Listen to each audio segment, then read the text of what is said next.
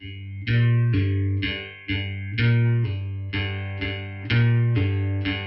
let's talk about fears. Yeah, let's talk about love.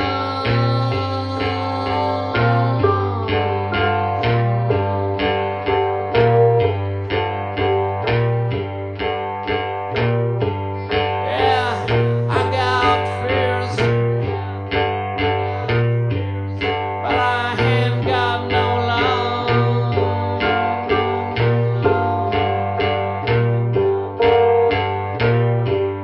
Yes, I got fears. Fear of plane crash. Fear of car crash.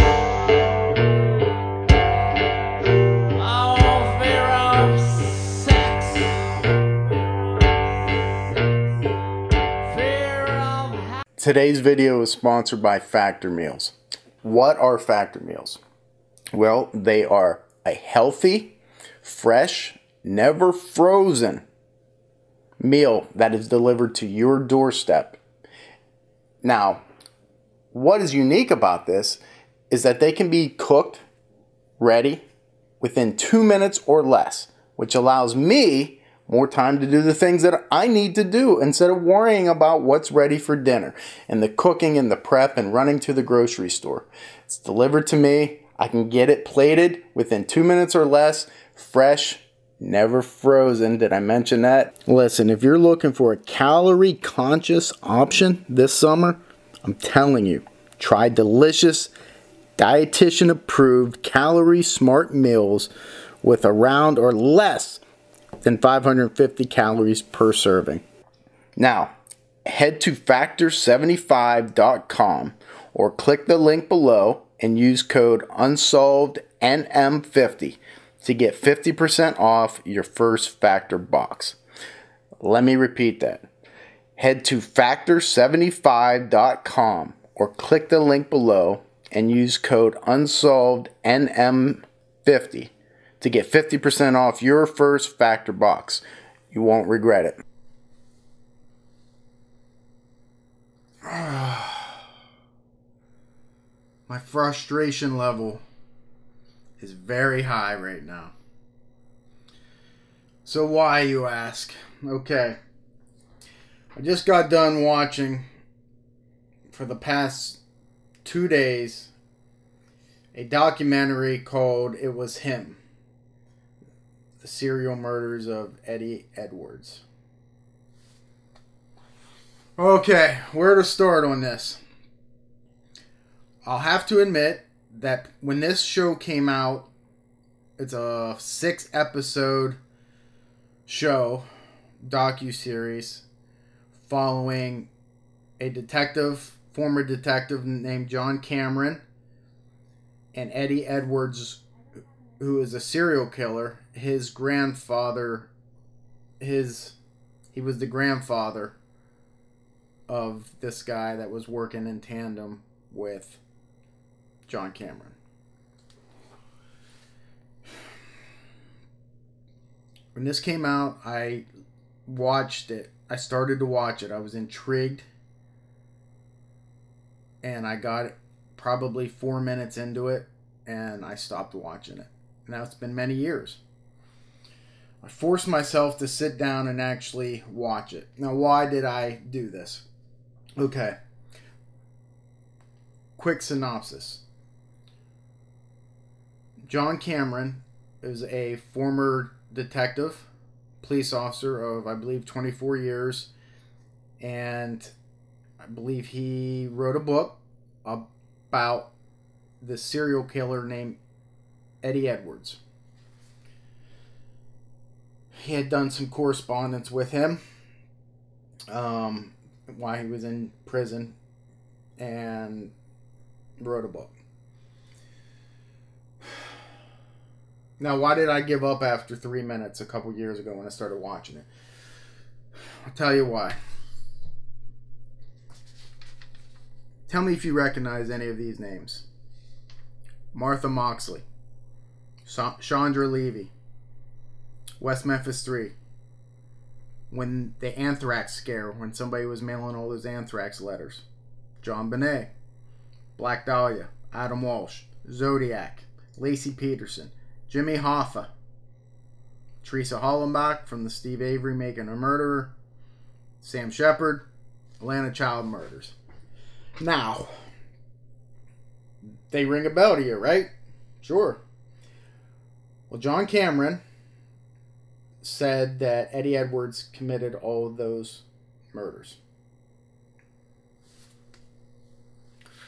That is why I turned it off within 3 minutes of watching it. However, I did not want to be that dismissive last night when I said, you know what? There was a reason this intrigued me, because, you know what? I wrote a book, a fiction book, many years ago. It's actually a screenplay about almost that very thing. How one individual was responsible for a lot of famous murders. This was fiction. Okay? Very ironic, right? But I wanted to give this guy the benefit of the doubt, which I did. I paid $13 on Amazon Prime to watch this series. Now, with that said, did he change my mind? Do I believe that Eddie Edwards was responsible for all those famous murders? I didn't mention all the non-famous murders that I wasn't even familiar with. No. How do I want to do this? Let me listen, I never want to I don't ever want to make somebody feel bad. Okay? I never want to criticize people, because I know what that's like to be criticized. But man, let me tell you, I hope I did not come off like I just watched this guy come off on that show, on The Hunt for the Zodiac. I hope I didn't come off looking crazy like this guy did during that show. You know what that show just taught me? You see, everything's a learnable moment, right? That show taught me that I will never do another television show unless it is either my own show or it's my own show and I can steer it the way I want it to go. Because that shit I just watched, while produced well, must cater to crazy people in life that follow true crime.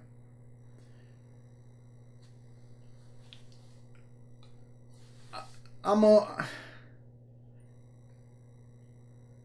almost, I guess, speechless to think that somebody actually not only comes up with this, but believes it and convinces others to believe it. Now, I shouldn't be surprised. You know, Charles Manson convinced people to do things. David Koresh, Jim Jones, you know, the list goes on and on. But okay, so this ex-detective was, from what they said, and I couldn't find too much on this, but he also worked cold cases on the job and was an FBI task force member. Well, as you can see right here, I was an FBI task force member. So that is why I wanted to give him the benefit of the doubt. Let me see what you got to link these. if there's evidence there, I will follow. So I start off very skeptical. Then I get into the show. There's just so much to talk about. But I took a lot of notes during this program. And I think what I want to say is that the program, the producers, the network must have had two goals in mind. One is this is so unbelievable that it is going to draw viewers in. And I imagine the ratings were probably pretty good. Number two, that they felt that this detective really believed what he was saying. But I'm going to go back to number one. They thought it would make good television, because it did. Okay? So what I want to do is I want to read through my notes on this. That's the simplest way I think that I can do it. I wrote stuff down, and then I'll discuss it a little bit, and we can go from there. All right? Before I do that, let me turn on some lights. So I'm going to pause this so I can get some more lights on here, because I want to see what I'm reading, and I can see that it's kind of dark. So, okay, thanks. I'm back. Let's start off with how the show starts. Okay, episode 1. You're kind of introduced to Eddie Edwards, who basically is a con man, and his grandson, who goes on this journey with Cameron, and they're going to find out, you know, how many people Eddie Edwards really did kill. Edwards confessed to 5 murders in the 2000 time frames that he committed in 1977. It was a couple at a Lover's Lane area, 1980 and 1996. One of those kids that he killed was his own step or foster child that he had killed for insurance money. So he confessed to those 5. None of them famous, but the whole premise of this John Cameron's idea that this is just so frustrating to talk about because it just goes into circles. The whole premise of Edwards killing people and framing people was to be recognized, but yet he confessed to 5 murders that no one knows about. You know what I mean? But yet Cameron will link him to Zodiac. He's the Zodiac killer, without a doubt. That's what he says. You know, West Memphis 3. Oh, my... Man, I never want to shit on anybody's parade. I mean, you're entitled to your opinions. And if he really believes that, that's fine. But man. So, okay. Episode 1. Cameron gets involved because there's an unsolved murder of a couple in a Lover's Lane in Great Falls, Montana, where he's from. It's the Kilkey and Bogle murders. And that's what got him started. They talk about 1980 murders of a couple, and that's what ended up being his demise. Eddie Edwards' daughter, decades later, turns him in for these murders that happened, I believe, in 1980. So,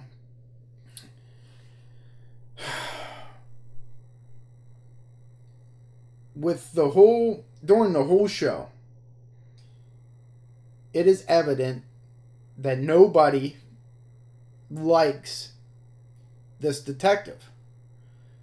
Nobody will meet with him. Victims' family members, who he's supposedly working for, not that they paid him or anything, but when you work a homicide, you're kind of working it for the victims and the victims' families. At least I do. They didn't want to meet with him. There was a cop whose sister was murdered that they interviewed. He wasn't a cop during that time when his sister was murdered, but because of that, he ended up becoming a cop. He wanted nothing to do with this Cameron. Cameron himself said that he was shunned by his own police department, and actually he said he was fired. Now, I related to him in a way. I never got fired from my police department. I felt at some times people shunned me because I didn't conform. You know, I wasn't part of a clique. That's how I felt shunned. So when he said that, I kind of related to him, but I don't know how he was shunned. I don't feel anybody thought I was crazy. Now, maybe they felt that way with him. I don't know. But he said that his own police department hates him. Now, very on in this series, he wants to relate that Eddie Edwards is a Zodiac murderer. How he relates that is because when Brian Hartnell and Cecilia Shepard were murdered by the Zodiac, he had on his executioner's hood. Everybody has seen that picture of the Zodiac. And he had a knife in a leather sheath. During conversation with Brian Hartnell, and I said this on the Zodiac, and they show that I was on, they might not have aired it, but I certainly made a point of it because I thought it was important. That during conversation with Brian Hartnell, the Zodiac said that he had escaped from Deer Lake or Deer Lodge prison in Montana. And Eddie Edwards had done time there and had been released recently. While there, just like many other prisoners, Eddie Edwards learned the skill of making stuff with leather. Now, Cameron makes the jump that the executioner hood was not made of leather, but had great stitching and had a leather sheath. Well, hell, 99% of knife sheaths are leather. That's a big jump. Now, the Deer Lodge thing, that intrigues me, okay? Right? Big jump. I have written down here that he had took his family to the crime scene. Not the Zodiac crime scene, but the crime scene of one of the ones that he confessed to, I believe, in 1980. And he seemed to have a habit of maybe doing that. So I annotated that because that means something. Okay? He's going back there for whatever reason. But in this show, they keep going back to saying how Zodiac's murders were at lovers' lanes. Okay? Except for Paul Stein. And because he had confessed to killing 2 sets of couples at lovers' lanes, that's a link also to Zodiac. Murder mimicry is what he called it. He kept saying it. Let me tell you something. There are thousands of murders that occurred at lovers' lanes where people were shot. Son of Sam comes to mind. Okay? So is Eddie Edwards responsible for the Son of Sam murders? Might as well throw Son of Sam on there as well, right? Just because people were shot at lovers' lanes does not connect it to Zodiac. He says the Zodiac composite sketch matches. That Zodiac composite sketch matched 75% of America in the 50s and 60s because of those glasses. I'm here to tell you. Doesn't match him at all.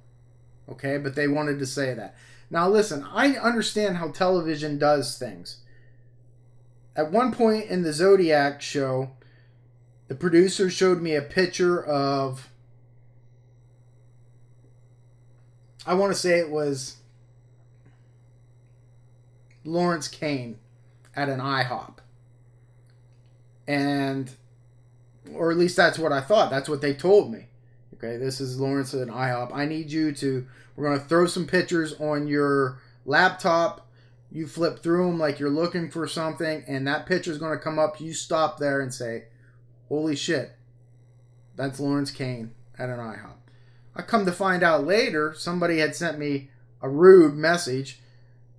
You know, if they had done it the right way, I would have responded, and, you know, but anyhow, saying, that's not Lawrence Kane. As a matter of fact, it's so-and-so. I can't believe that you tried to pawn off to America that's Lawrence Kane.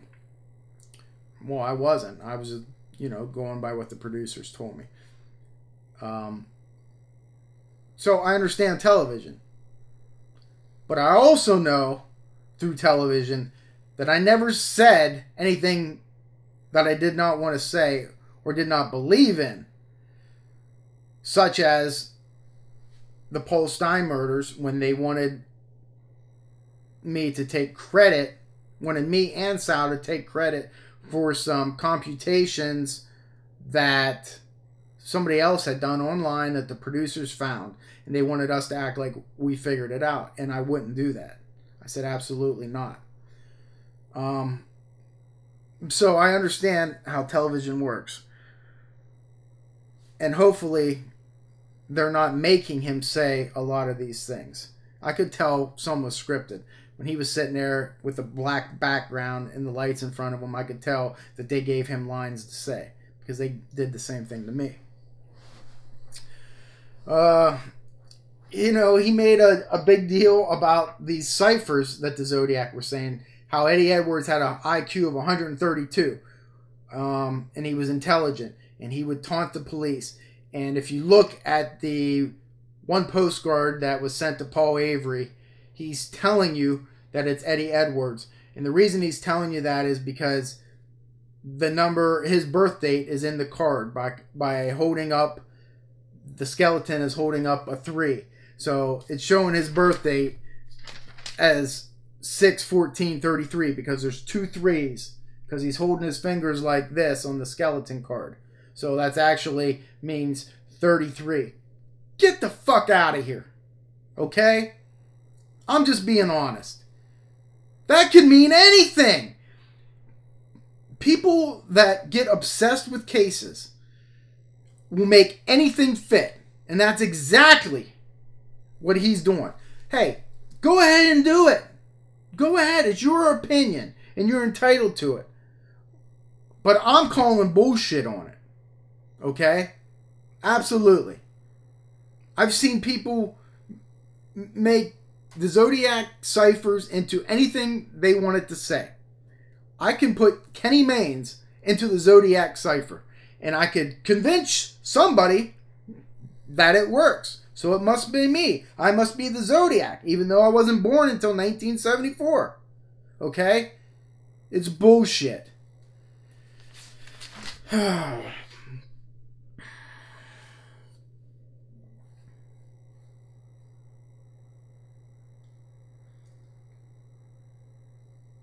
going to move on to episode 3 where, you know, I'm not even going to talk a little bit about some of the Lover's Lane murders that he thinks that Eddie Edwards did that others were convicted on. But this episode 3, he says that Eddie Edwards did the Atlanta child murders.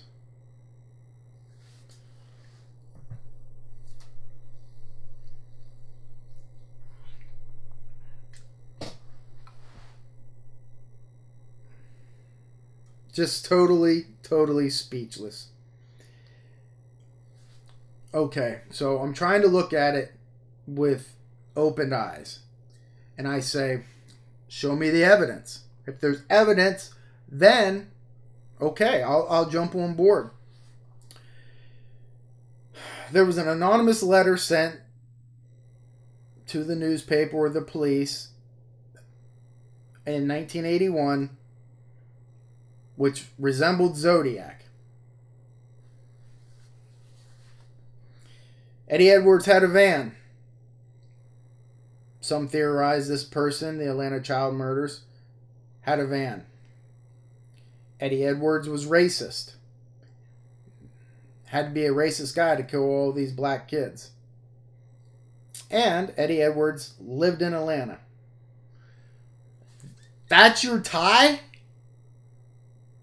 That's why? There is hundreds of thousands of people living in Atlanta. A lot of them are racist. A lot of them drive a van. Now you say that he had a cop's uniform in a house that he burnt down for insurance money back in Pennsylvania. And he used this uniform to draw these kids into his van to kill them.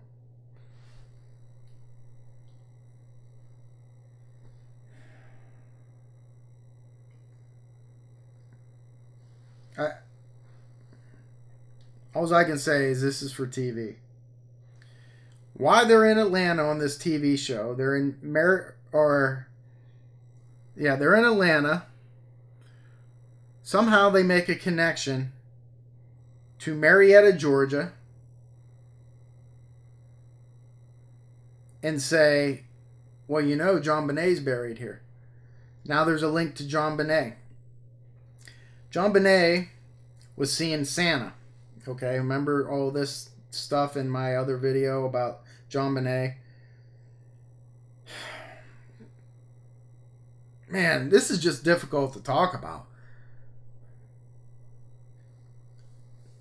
And I have written down here, I find myself getting angry. Just because it's so far-fetched. He's saying now that Eddie Edwards, dressed up as Santa, knocked on the door at JonBenet's house and was let in by JonBenet, and he killed her. Oh. And there was a flashlight connection. Okay, this is the most ridiculous thing. So when Eddie Edwards was locked up in a prison, he supposedly made his wife get a trailer right outside of that prison. This is in the 60s, maybe early 50s. And he would communicate with her because he could see her doorway. He would flash a flashlight in his cell. Why they were allowed to have flashlights in their cell, I don't know. And she would hit the porch light and they would communicate back and forth. According to Cameron, there was a flashlight left at JonBenet's that's unaccounted for, or you know what I mean. If you see my video, you know. The JonBenet flashlight that more than likely was used to hit her over the head. He's saying that that was Eddie Edwards' flashlight, and he was outside signaling the same way to JonBenet. Man, boy, am I getting frustrated. There's no evidence of that. What are you talking about?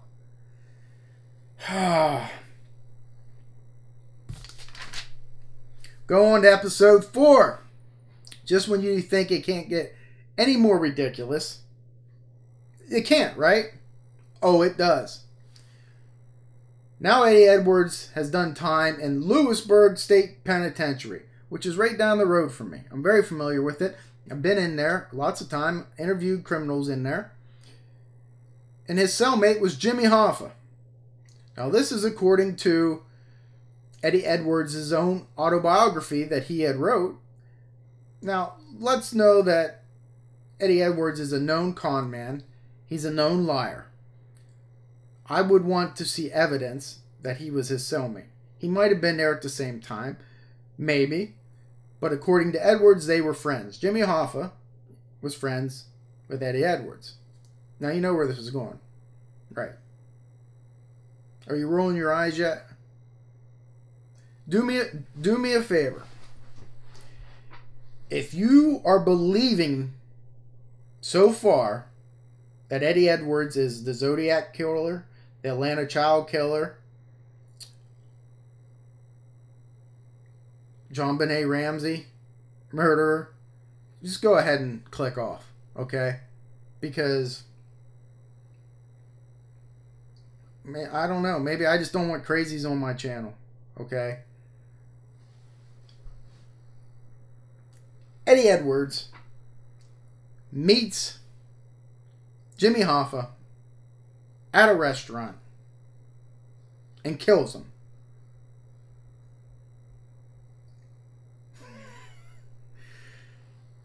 They made this into a TV show, folks. Can you believe this? What was the motive? According to Cameron, Jimmy Hoffa, when Eddie Edwards got paroled, he went and thanked Jimmy Hoffa because he somehow thought Jimmy Hoffa helped him get his parole. He said to him, "I would kiss you on your forehead right now if I could," or something. That's how happy I am. And Jimmy Hoffa called him, "I don't want to be a homo," or something like that. And that was enough for Eddie Edwards to hold that resentment till he got out of prison for many years, to meet Jimmy Hoffa at a restaurant to murder him.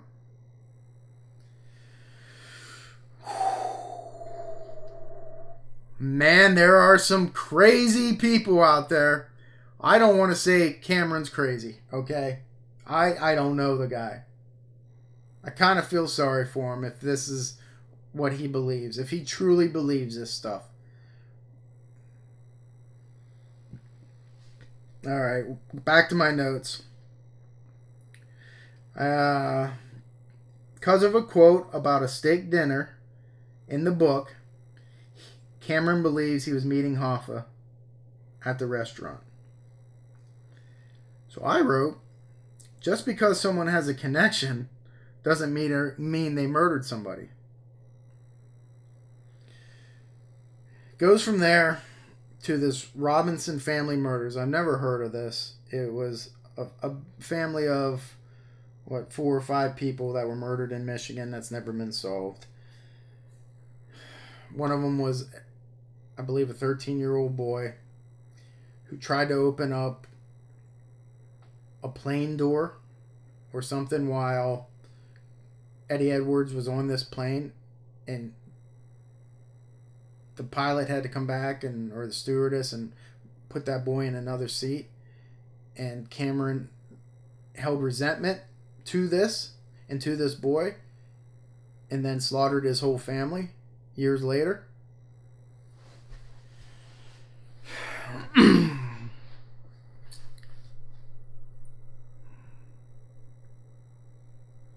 In 2003, this Making of a Murderer and Stephen Avery thing. I've never watched it. I'm going to. But Stephen Avery is alleged to have killed Teresa Halbach. Her remains were found burned outside of Stephen Avery's house. Now, according to Cameron, the Zodiac wrote a letter about how he would create a bomb. Now, one of our stupid episodes on Hunt for the Zodiac was looking for this bomb. I was up in a helicopter. That was the only cool thing about that episode. The rest of it was pretty far-fetched and bullshit. But it wasn't a lie. Zodiac did say that he was planning a bomb, and he put it in the ground, so we went and looked for it. But Cameron says that he killed Teresa Hallenbach. I hope I'm pronouncing her name right. Placed her body over top of this homemade bomb, as Zodiac described decades earlier. Blew up Teresa's body. Then went and picked up all the body parts and planted them to frame Stephen Avery. Oh my God. Are you for real?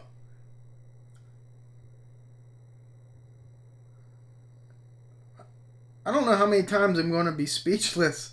I really don't. Listen, I didn't watch Making of a Murderer. I don't know whether Stephen Avery is guilty or not guilty. I don't know whether the police framed him or didn't frame him. I don't know any of that. But I tell you what did not happen. Okay? Eddie Edwards did not do a homemade bomb in the ground, blow up her body into little bitty pieces, and then he went and picked up those little bitty pieces to go and frame somebody whom he didn't know.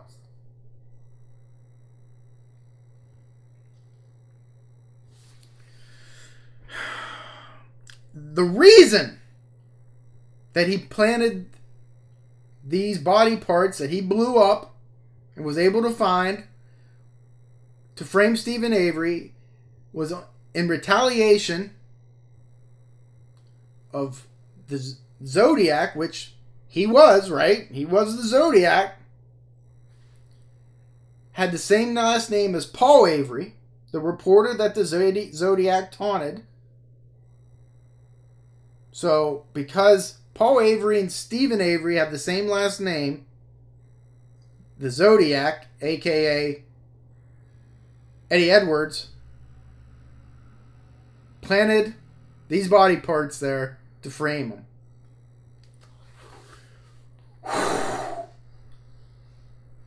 Okay. I have written down here the reason that Eddie Edwards is tied to the Stephen Avery case is because he lived in Wisconsin and he wanted to make the cops look stupid, like they were planting evidence when they really weren't. He supports this theory by showing a picture of someone that resembles Eddie Edwards during the trial footage during the Stephen Avery trial. Does it resemble? Yeah, it could. But it could resemble 1 million other people. Ladies and gentlemen, this is a classic example of making evidence fit your theory.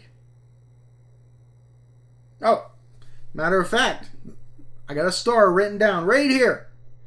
He said, Cameron, follow the evidence, don't make it fit. Then I wrote underneath it, are you kidding me? That is exactly what you're doing.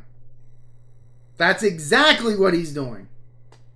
And even Ken Krantz, the prosecutor, said to Cameron during this documentary, you can't have it both ways. You're trying to make it fit.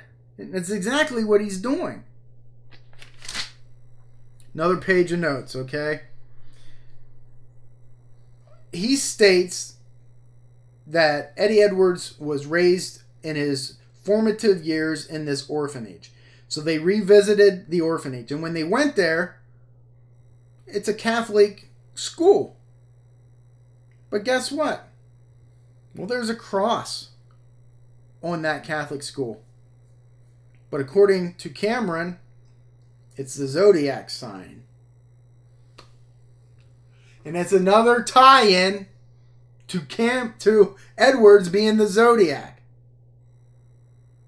You can't make this stuff up, folks. You can't. Only in Hollywood. I'm telling you.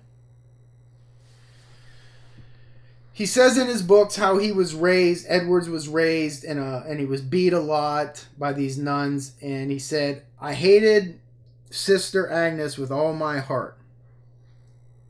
Then why not kill her? Okay?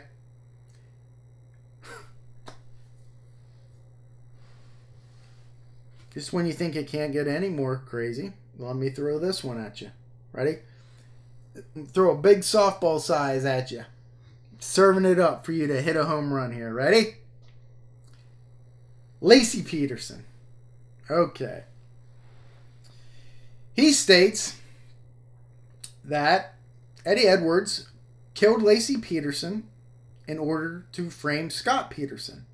Now why? What's his motive? Well, they kind of dance around this, okay? But essentially, Scott Peterson was a cheater, and Eddie Edwards is going to punish him for that. Although that doesn't quite make sense because it wasn't found out that Scott cheated on Lacey with Amber Fry until after Lacey was murdered. So that doesn't make any sense. Because Lacey Peterson's body was found in the Bay in San Francisco, he correlates that to the Zodiac. You know how many bodies have been found in San Francisco? Are all of them related to Zodiac? He states that Lacey and the baby, the unborn baby that also washed up with her, was planted on the shore by Eddie Edwards. And he supports this fact by saying the decomposition of both bodies were not consistent with being in the water, and I adamantly disagree. The decomp of the baby was not as severe as Lacey's. Now, Lacey was found basically a torso. How much more decomp do you want, buddy? You know what I mean? The unborn baby, it was not decomped that much. You know why? Because it was protected from the elements, because it was inside Lacey's stomach. And it expanded after many weeks of being underwater. It finally gave loose. And when they broke free from the concrete shackles that they had on and risen to the top of the water and floated to the bank, it's not because they weren't in the water. He also said that Lacey Peterson's body was mutilated. That's not true. How can you say that? It was decomped from being in the water. It wasn't mutilated. You're twisting the facts to try to make it fit your narrative. And that's wrong. That is why I think that he is saying that he's a hated man, and none of these family members want him. I've never had that. If you're truly helping the victims and the victims' families, they embrace you. I've only had maybe 2 or 3 families disagree with me because I didn't see the case the way they saw it, and maybe only one of them didn't like me. But to despise me and not want to meet and talk with me, like these guys, these victims' family has done with him, maybe that's why. Because you're twisting the evidence to fit your narrative. And that's wrong. I've written down here, after I put the decomp of Connor and being untrue, I wrote getting angry again. I was getting so frustrated. And I have a quote here. He killed Lacey also because Lacey was a brunette, just like his wife and mother. Really? How about the other 100,000 brunettes that were killed? Were they all Ed Edwards because they reminded him of his mother?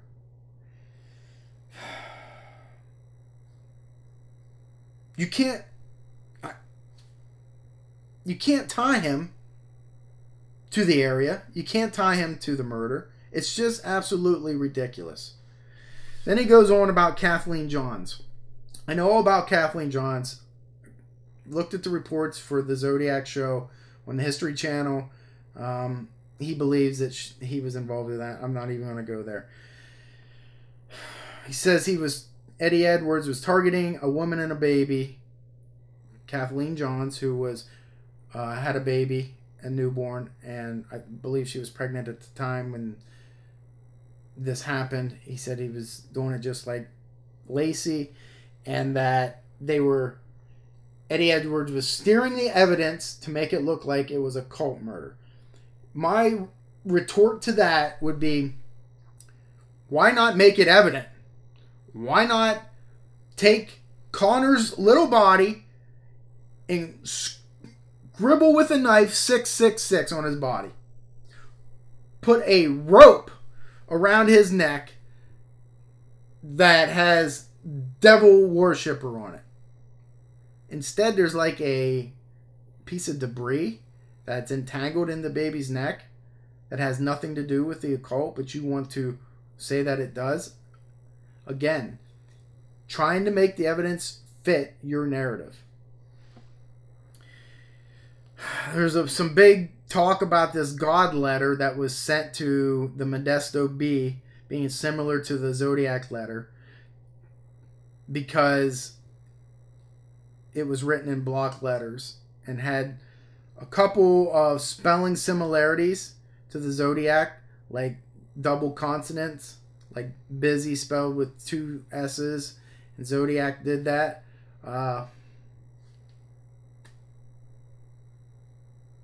I would put a little bit more credibility into that. You see how I'm doing things here? I don't dismiss completely because of 1, 2, or in this case, 14 crazy theories.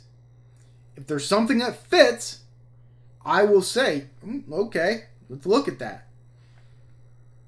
So, some similarities. Sure, I'll give him that.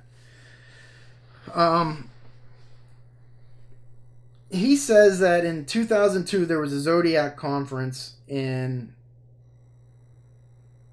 Modesto, California, I want to say, and that they showed a picture from the side and back of a guy that could have been Eddie Edwards, and that places him near Lacey Peterson. Again, just utter nonsense. Just utter nonsense. Ed's upbringing and mom. So in episode 5, they discuss Eddie Edwards' upbringing. And I have annotated here, it's the only thing I agree with. Okay? That he had a rough upbringing and it affected him in his criminal life and who he became. I buy that.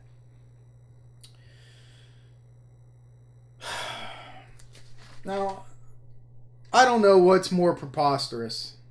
Okay, we went from Atlanta child killing, Jimmy Hoffa, Lacey Peterson, JonBenet, to this one. The Black Dahlia killing. I don't know which one's more crazy. I'm going to lump them all up together there with craziness. So, January 9th, 1947, it was between January 9th and January 15th, I think, Elizabeth Short, the Black Dahlia, went missing, and she ended up being found dissected, or bisected, drained of her blood, smiley face carved in her mouth. Everybody knows the story. I'm not going to get into it too much. But Cameron links this murder to a 13-year-old Eddie Edwards.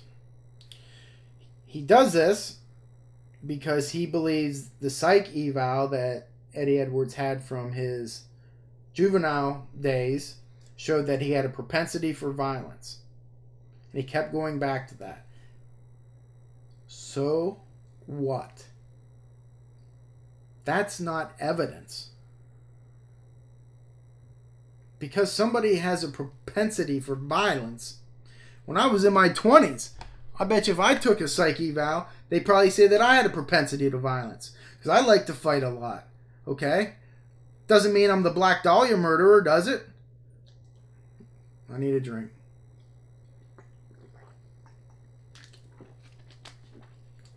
So,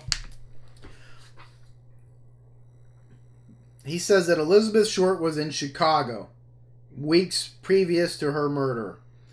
That is where a 13-year-old Eddie Edwards meets her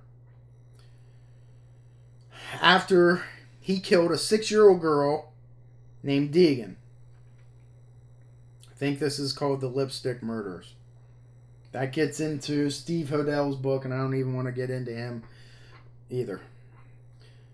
But apparently, the 6-year-old girl was killed. He says Elizabeth Short was an aspiring writer. She was there covering that. Edwards latched on to her. She dissed him somehow. At age 13 he is. She goes to L.A. 13-year-old Eddie Edwards follows her to L.A. because of this diss. Murders her and places her at the intersection of Norton and Deegan.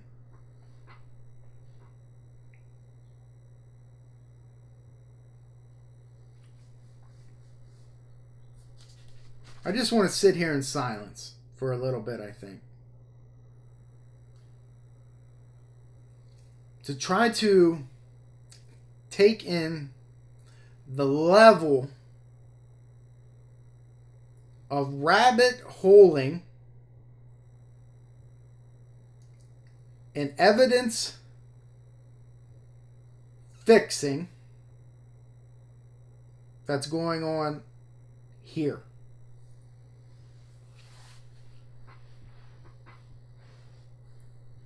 You can link just about anything, anybody, to any crime if you try hard enough. Okay? Let's see. When Lacey Peterson, let's say O.J. Simpson. I'm surprised he didn't say O.J. killed Nicole. Or that Eddie Edwards killed Nicole Simpson.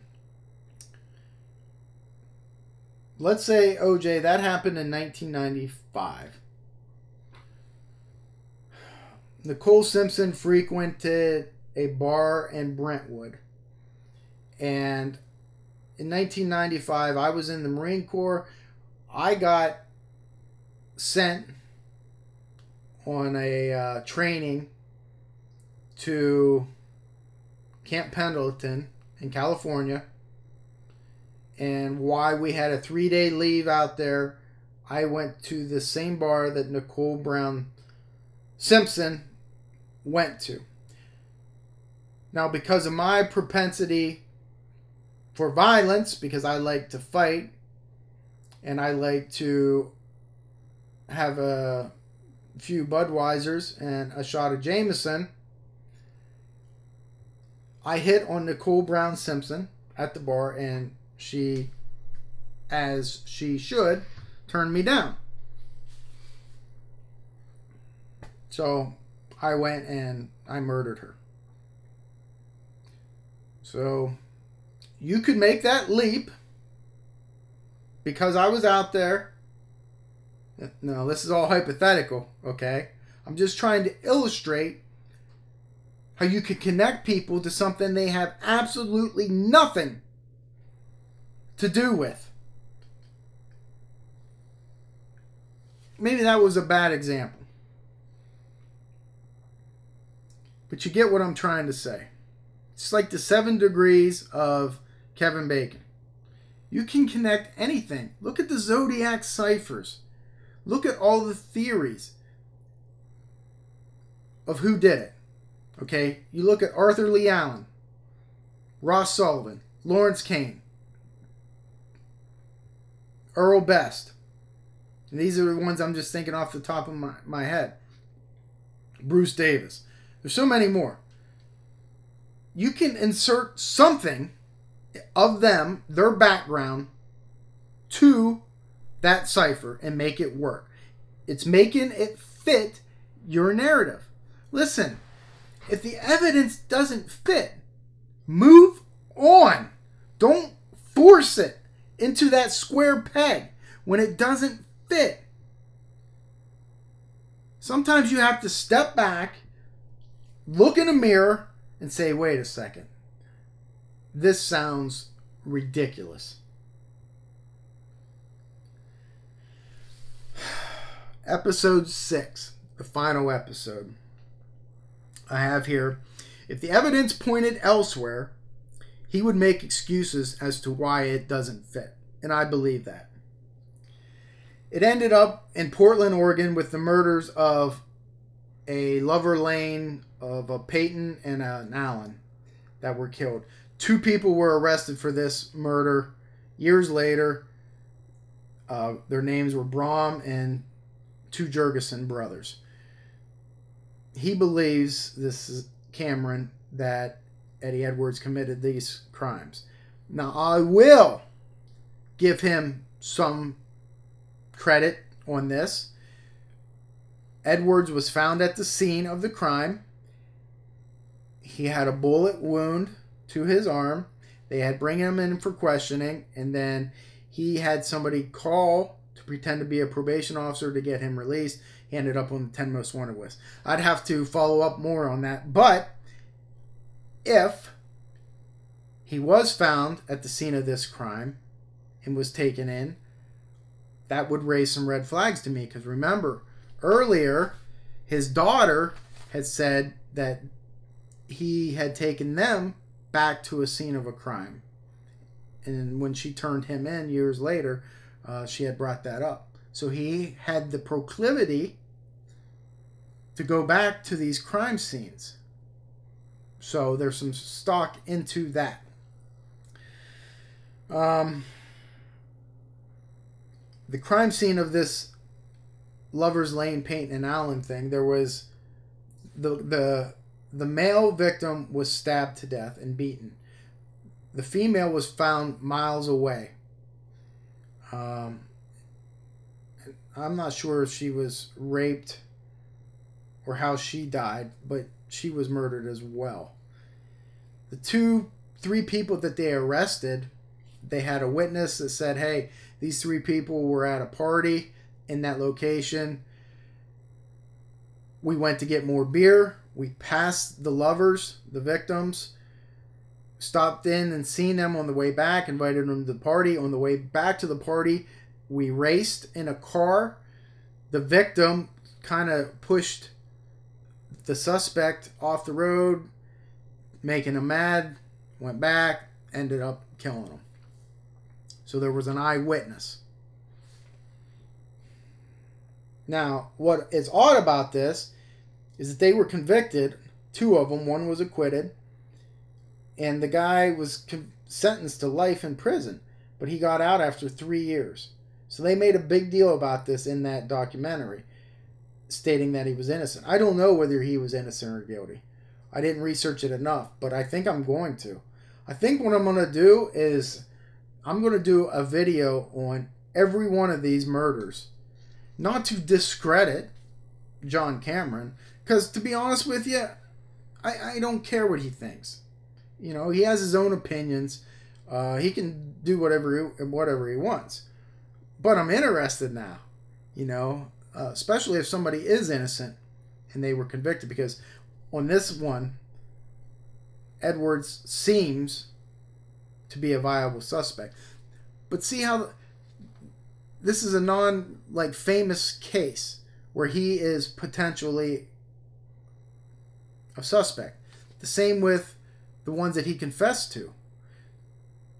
They were not famous cases, and he confessed to them. It seems to me that Cameron is making that leap. So my question is, why is he doing this? You know, does he really believe what he's saying, or is there an ulterior motive? Like a TV show or a book? Because like I said, you know, hey, I wrote a screenplay about that 10 years ago. It was fiction, of course, but I thought it was intriguing. What if one person was involved in all of these famous homicides? I wonder if Cameron got the idea from... No, I'm just kidding. Even though that book, I believe, is for sale on Amazon and has been for a long time. Hopefully he didn't get that and turn it in my fiction work to nonfiction. Because really, I mean, you can, man, you can make somebody fit anything you want. You really can. All right, let me see what I have written down here to that. He was saying how in this last Lover's Lane, this Peyton and Allen murder, the male victim's gun, he kept a .22 under the seat, and there was a bullet hole from inside the car to the outside, and it was Cameron's belief that the male victim shot Cameron, and that would account for the bullet grazing his arm when the police picked him up and took him in for questioning. That weapon was never recovered, according to Cameron, and he makes the leap that, well, a .22 was used in the first Zodiac murders, and he believes it was this very gun that he had stole from the male victim. I would retort with a .22 caliber gun is a very, very common gun. To make that leap, first of all, to make the leap that Eddie Edwards is the Zodiac, but then that he's the Zodiac and he stole this male victim's .22, and that is the gun that was used to kill the Zodiac's first victims.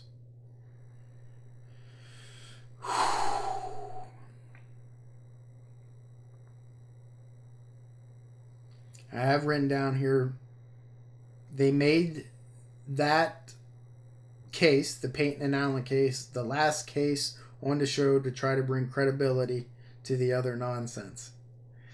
So I just want to go back to the beginning here with Martha Moxley. Cameron says that this murder was done to get back at the Kennedys. Bullshit. Chandra Levy. He mailed the anthrax letters. West Memphis 3. He shows a picture, a still from the video of the Byerses when they're at their little son's grave, of this old man walking by. And Joe Berlinger, the producer or the cameraman, whoever, photographed this old man walking by, videotaped him. Cameron says that that is Eddie Edwards.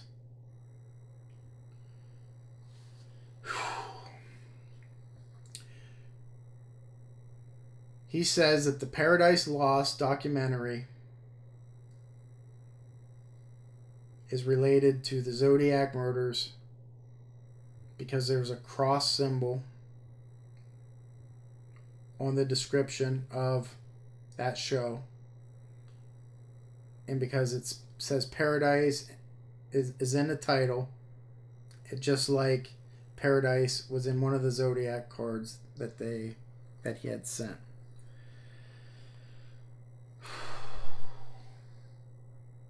JonBenet, Black Dahlia, Adam Walsh, Zodiac, Lacey Peterson, Jimmy freaking Hoffa, Stephen Avery, Sam Shepard, Atlanta child murders. I don't know what else to say about this. The documentary itself, I thought, was done as well as it could. I would have put a disclaimer on it that it is strictly for entertainment purposes, and no individuals were harmed during this filming, because it is the most. And listen, folks, I tried. I spent money on that to watch it, to try to get this individual's theories to resonate with me, that maybe it's possible. I saw nothing. There's zero evidence that Eddie Edwards was the murderer of any of those cases. Not even involved. I saw nothing. There's no evidence. And this guy kept saying you have to follow the evidence. Well, buddy, you need to look in the mirror and follow your own advice. I understand why ex-cops, cops, victims' family members have a grudge against him. And I felt sorry for him because I feel that way sometimes. Certainly not to that degree. Because I don't think I spout crazy theories. Yes, people are going to look at you as a crackpot. If you were to bring forth credible evidence, then I think maybe you would get better reception from law enforcement or victims' families.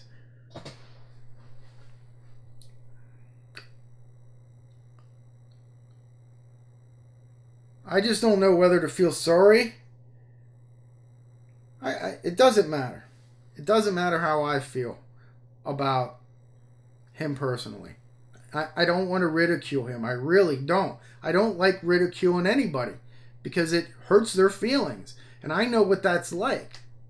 You know? When I was looking into the Sherry Joe Bates murder, the Zodiac case, I got 2 emails from 2 of the detectives. The second one, I responded to back essentially saying, listen, you talk to me with disrespect, and disrespect is what you're going to get back. Okay? You come at me man to man and talk man to man, cop to cop, brother to brother, then I'll explain things. And then we can work things out. Till then, go fuck yourself. To his credit, we did work it out. Because then he did come back to me man to man. And talk to me respectful. The first detective, no, that never happened. And I don't see it happening. But it made me feel bad.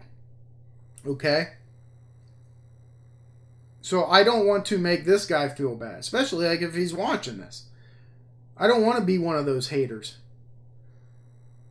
So I don't want to say anything negative about him personally because I don't know him. But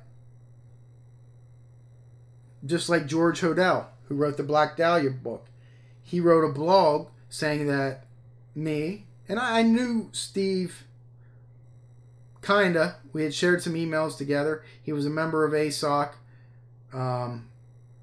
He had actually sent me a couple books that he signed a long time ago. But then he criticized my saying that he watched The Hunt for the Zodiac Killer and it was a piece of crap. And that the 2 detectives, me and Sal, obviously did not know what we were doing. And I resented that. So I'm sitting here trying to think, how does that make what I am doing in this video different than what he did to me?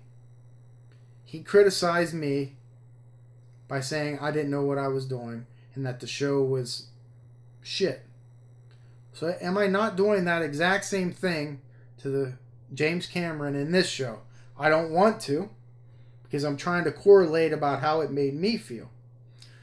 That's why I don't want to say he doesn't know what he's doing. I guess there's no other way around it. I guess it's my opinion that he's wrong. And that's basically all I can say. I don't know him as a person. I don't know whether he's crazy. I don't know anything about the guy other than his background, and I don't even know much about that. But I guess I listen to talk shows like football and sports stuff all the time. And it's like it's their job, these announcers, to talk about these athletes and whether they're a good football player or not, whether they should be starting. So they're giving their opinions. And it must make those football players feel bad when somebody says he shouldn't be starting. He's a has-been. So does that justify me talking about this detective and saying that I don't believe at all in his investigation? It's a fine line. It really is. Now that I'm sitting here thinking about it. Because you don't want to hurt anybody's feelings. But there's no other way around it. You know, I don't believe in it. At all. And my fans, my subscribers, which is at like 25,000 right now, want to know my opinion. So I'm giving it. Now, if James Cameron watched this and he contacted me and he was upset with what I said, I guess I can understand it because I was in his shoes. So I guess there's no easy way to do it. I disagree with him wholeheartedly, except for the one, you know, maybe the Lover's Lane one. There seemed to be maybe some merit on that, even though three other people were arrested and convicted. Well, two of them were convicted. I want to look into that a little bit further. But it just gets so frustrating. This did. And maybe it's just I'm being the voice of reason. When sometimes in true crime there isn't a voice of reason. People go down rabbit holes all the time. Not every murder is committed by a serial killer. Sometimes it's exactly as it seems. Sometimes not. You can't make everything fit your narrative. That's the whole thing. I mean, you can. It's your opinion. You do whatever you want. But if you want people to take you seriously and have credibility, you can't. And I think that's why nobody takes this guy seriously. Because there's no credibility there. There's no evidence. He didn't kill Lacey Peterson. He didn't kill Martha Moxley. He didn't kill Stevie Branch. Or Byers. Or Hobbs.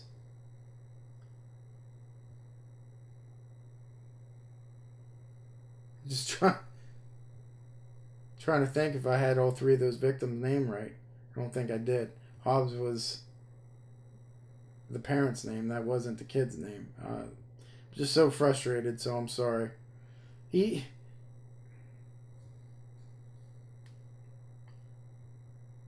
Does his theories hurt people?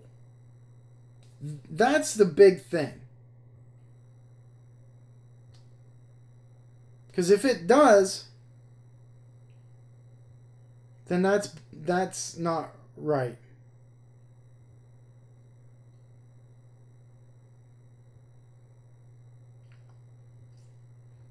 So it's like I just want to sit here and talk to you guys like across the table from me. Like we're sitting here drinking coffee or drinking a beer. Well, I mean, what do you think?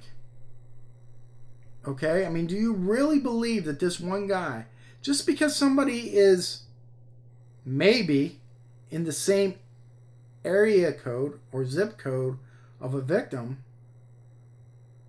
does that mean that he committed that crime? Absolutely not. Absolutely not.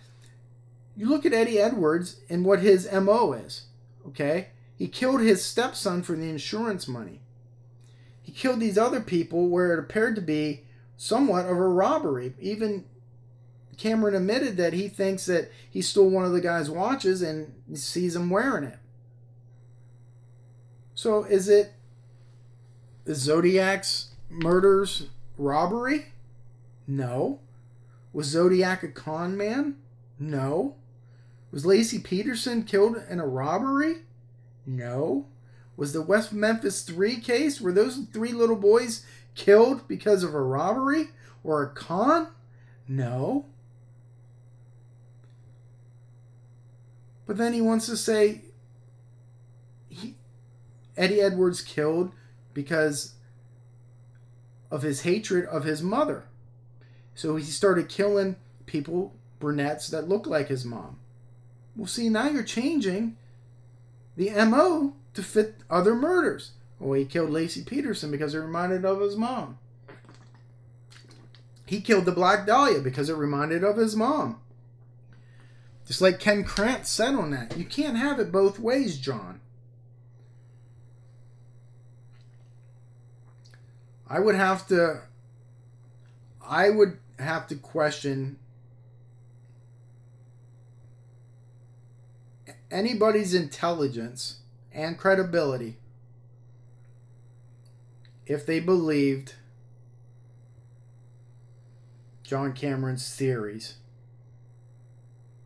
on those quote-unquote famous murderers and Eddie Edwards' involvement.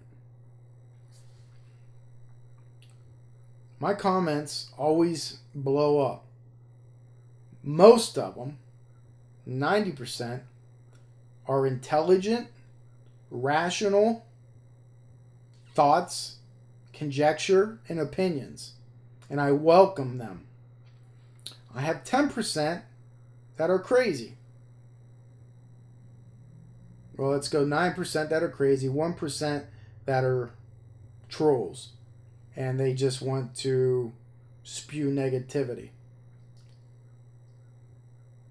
I welcome the comments because it makes me think. I am sure I'm going to get a lot of comments on this.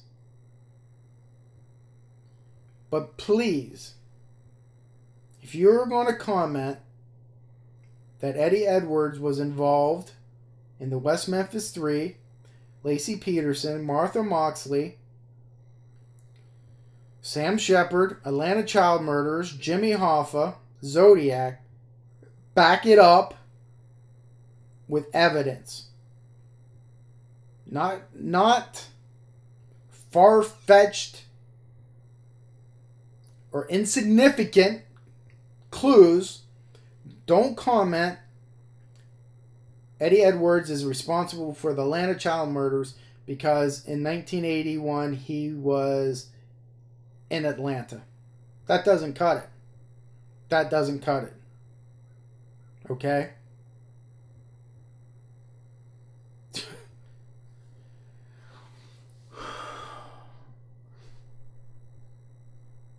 Wayne Williams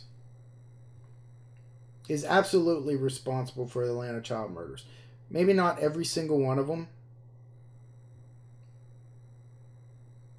But Eddie Edwards is not changing his modus operandi to kill kids because he is a racist. You see how they change? Everything changes to fit their narrative. He's killing brunettes because it reminds me of his mom. That explains Lacey Peterson, Black Dahlia. He is killing people at Lover's Lane because that's what Zodiac did. He's killing Atlanta child murderers. He's killing all these black kids because he's racist. You're changing it to fit your narrative. I don't know how many times I'm saying it. And I'm sorry. I know you're getting sick of hearing me. Here it's an hour in. It's just ludicrous. I'm glad that he has the balls to present his theories and try to back it up with evidence, knowing he's going to get ridiculed. That takes some balls. It really does. Doesn't make him right.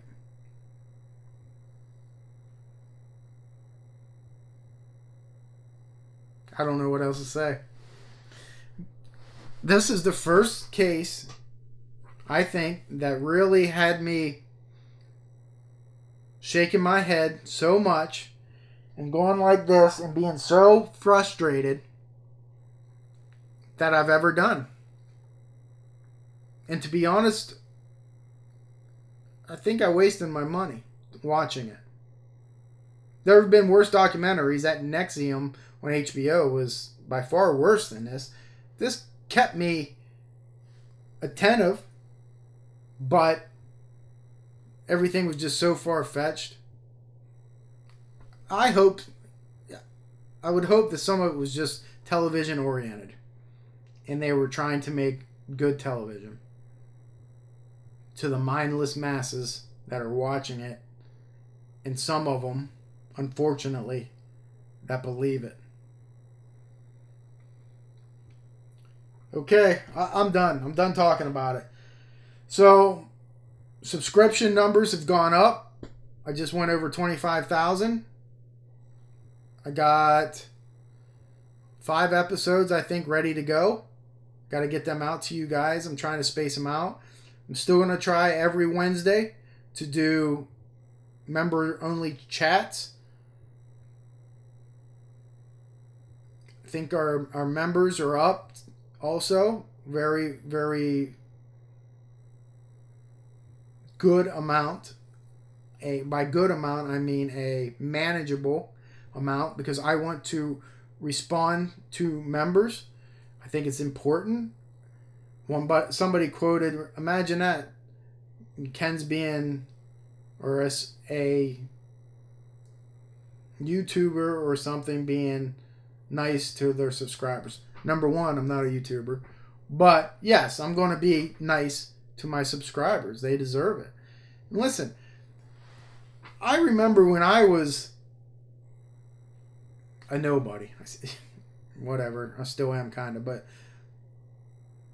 when I started getting into true crime and stuff, I reached out to a lot of famous people to try to educate myself and learn and go to conferences and stuff. And there were a couple that did not treat me very well. And as I said before, I don't forgive and I don't forget. Okay? And I harbor resentment towards those people. And I always said that if I ever make it up here, I will never treat my fans that way. And I don't. I try to correspond or get back to everybody. And I feel that that's important. And I will do that without a shadow of a doubt. So if I don't get back to you, just know I get a lot. There's a lot coming in. I got a lot going on. But I make every effort to respond, especially to any elite members. I will respond to you. So I would say, hey, like, share, subscribe, because that's what all those YouTubers say, right? But as usual, I don't give a damn whether you do or don't. It's nice getting those subscription numbers steadily increasing, 1,000 a week. But I'm hoping it's because of my content and not because I'm saying like, share, subscribe, whatever it is. I'm not going to beg for your subscriptions. Either you like it or you don't. If you like it, hey, I'm here with you. And I'm going to keep putting this stuff out. And we're going to keep learning together. We're going to educate each other. And if you don't like it, hit the road, Jack. Don't come to this channel. It's as simple as that. I find it totally amazing that people will watch a video, not like it, and then take the time to tell me that they don't like it. And the reasons why. Really? You got enough time in your day to do that? If I don't like a channel, or I'm watching television, I turn it. I don't rate NBC and say, hey, I don't like The Bachelorette because of this, this, and this. I don't like Big Brother because this, and this. I just don't watch it. I don't have enough time in my day to put out my negativity to you. You people amaze me. But again, that's like 1-2% of people. 98% love it, and that's who I'm here for, is you guys. So thanks for all the support. We're moving forward, and I got a bunch of cases to do, including some off of this. You know, those Lover Lanes cases I want to look at. But make no mistake about it, Eddie Edwards was not the Zodiac. He was not the West Memphis 3 murderers. He was not Martha Moxley's murderer. He was not the Atlanta child killer. My opinion only. So there you have it. If you haven't watched the documentary, do yourself a favor. Don't do it. See, I should just change it up. Usually I say go and watch it. If it's free, go and watch it. Don't spend the money on Amazon or anywhere else to watch it. It's not worth it. Okay? It's my opinion only. So, until next time, mains out.